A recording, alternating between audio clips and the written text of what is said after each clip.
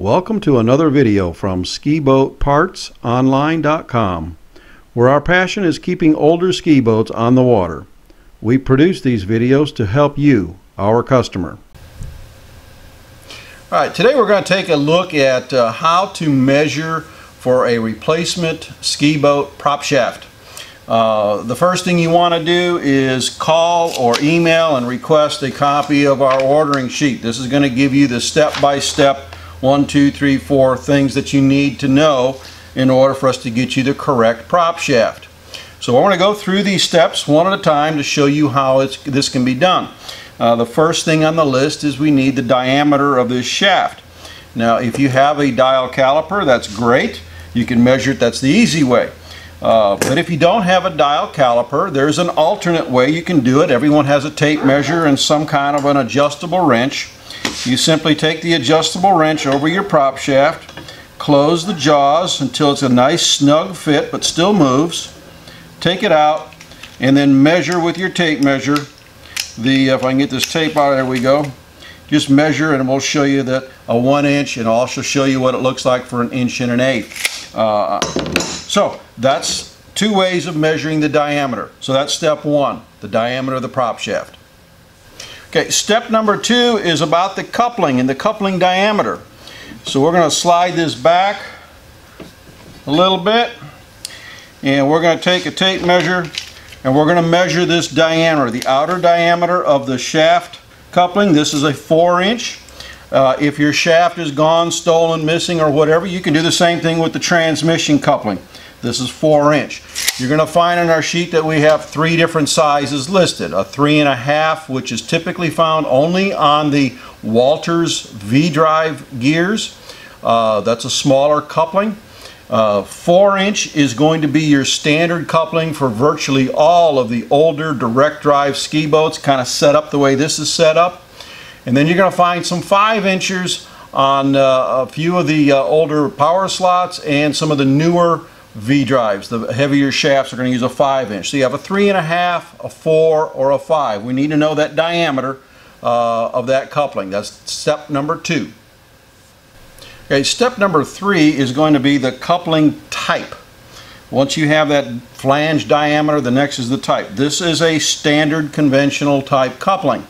Some of the V-drives have a reverse coupling, and on our sheet we have a picture of the 2 different configurations. I'm only showing the standard conventional configuration coupling here, but on a reverse coupling, which is only going to be found on the newer V-drives where the shaft goes through the transmission and comes out the front end of the transmission. When it comes out on the front end of the transmission, the shaft comes through and you actually see a nut, and this flange is reversed. But look at the picture on the sheet and it'll explain the difference between a standard coupling and a reverse or an inverted coupling. Now, the length of the shaft is the next step that we're going to accomplish, and the key to this is the gap between the propeller and the strut. And this is why we ask you sometimes to measure the shaft length without the shaft at all, just measuring the boat. And I'm going to show you how that's done, because quite often we find if a caller calls in and says, well, I've removed my shaft, I've measured my shaft, and I want one just like that, come to find out that that was not the correct shaft to begin with.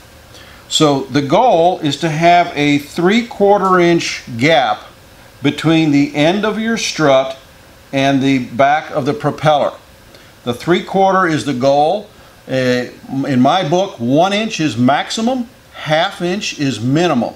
3/4 is the sweet spot. So that's our goal, is to have a 3/4 inch gap right here. Okay, something we're going to come up to in a few minutes. I want to just show you real quick. A key number with our 3/4 inch gap right here, the distance from the strut to the end of the shaft is 4 3/4 inches. For a typical ski boat prop, either a 1 inch shaft or 1 1/8 inches. And I'll show you a close-up of this dimension here in just a second. But that number is going to come into play here in just a few minutes. Now, to remove the coupling, you have a couple different choices. On a conventional direct drive inboard like this setup is, you can put a spacer or a socket between the coupling halves, get some longer bolts and compress that off. That's the old school cheap way to do it, and it works just as well. You can buy our coupling removal tool, which is pre-drilled for all three of the coupling sizes that are out there. This simply bolts on and the push bolt will push the coupling off. Now on the A.R.E. shaft system that we sell, they are the only ones I know of that have a coupling with an internal thread that you can use a very simple puller nut that they provide. We have them available to remove this coupling. I'm going to show you how that works. You simply take an 1/16" their nut. Now some of these couplings use 1 1/8", some use 1 1/16". I think those are the two common ones that I've found. So an 1 1/16" socket is going to loosen the nut. Now we ship these shafts in what's called a loose fit. So you can take your fingers and just run this off like I just did. And the coupling usually pops right off. So this is the nut that's found on an A.R.E. It is a large flange nut. It is, every coupling manufacturer has a little different system that they use. Some use a nylon insert nut, some use this. There's a variety of things out there keeping these double taper shafts couplings in place.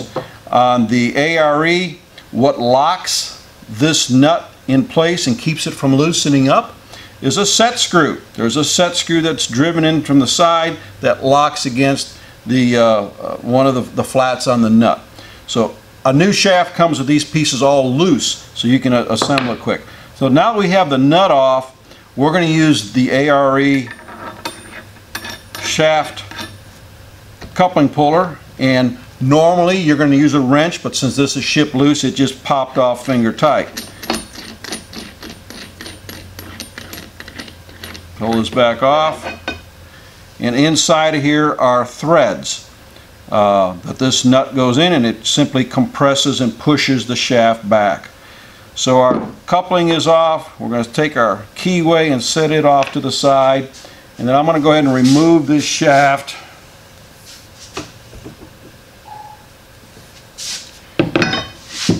I'm going to reassemble it loose.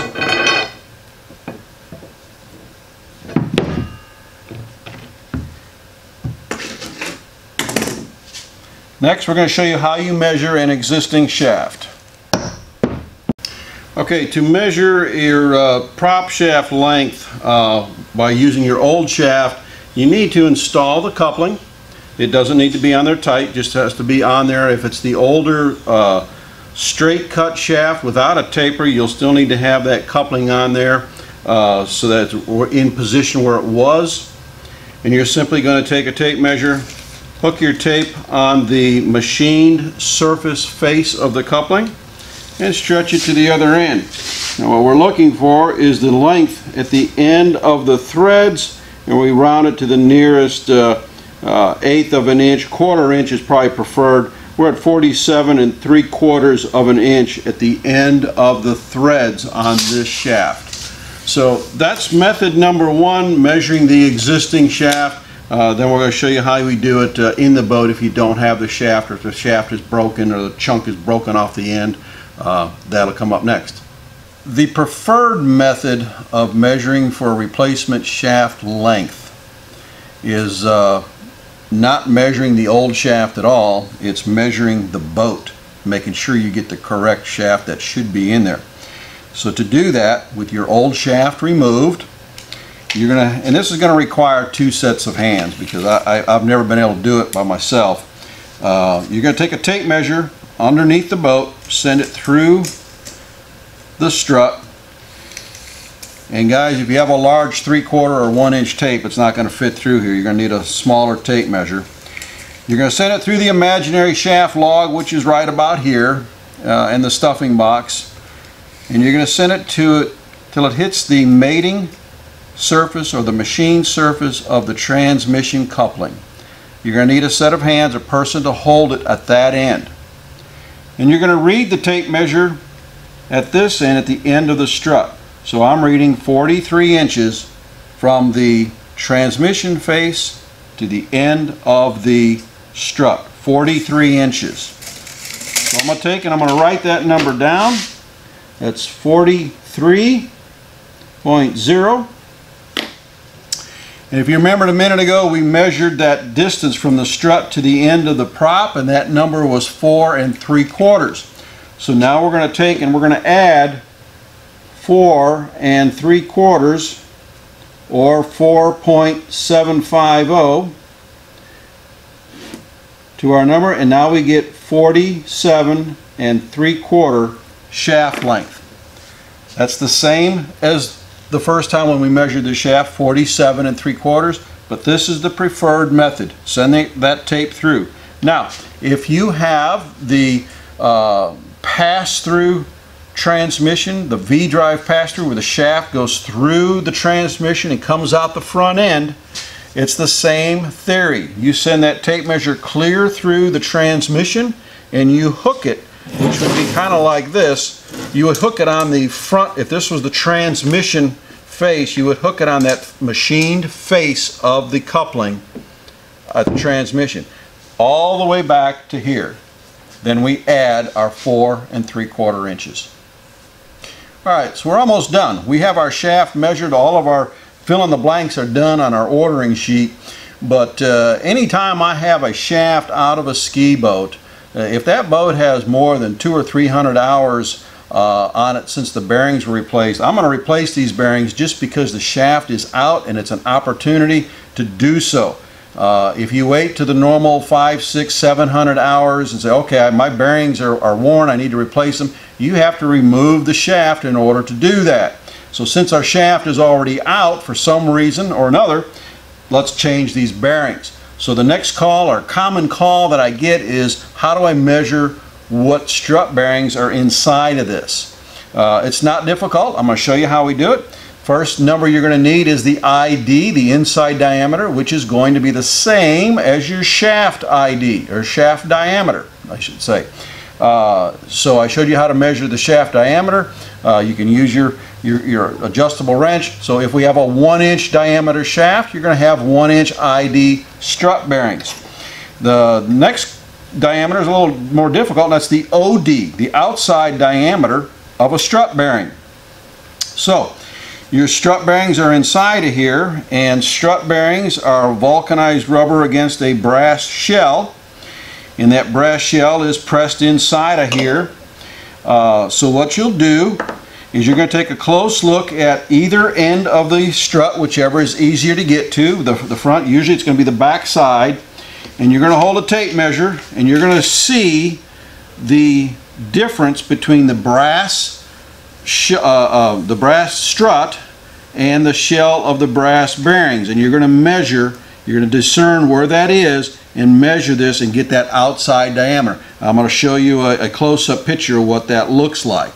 Okay, so on a 1-inch diameter prop shaft, the most common bearing is going to be a 1-inch ID and an 1.25 OD. On your 1 1/8 diameter shafts, you're going to have choice of 1 3/8 OD or 1 1/2 OD. Those are the two common sizes on the 1 1/8. Most all of our bearings are going to be 2 inches long. The one goes in the front, one goes in the back. Some of the crack crafts have 3-inch bearings. We have those as well. So there you go for today, how to measure your prop shaft to get the correct one, and how to measure your strut bearings. I hope you enjoyed this video. You know what to do. Hit the subscribe button if you like our videos, and send a request if you've got something that needs maintenance on your ski boat, you're unsure how to do it. Send in a request and we'll see if we can accommodate you. So thank you and God bless. Thanks for watching this video from skiboatpartsonline.com. My name is Ron, and we appreciate you watching our videos. If you like these, hit the like button, and if you want to see more of them, hit the subscribe button. Thank you and have a great week boating.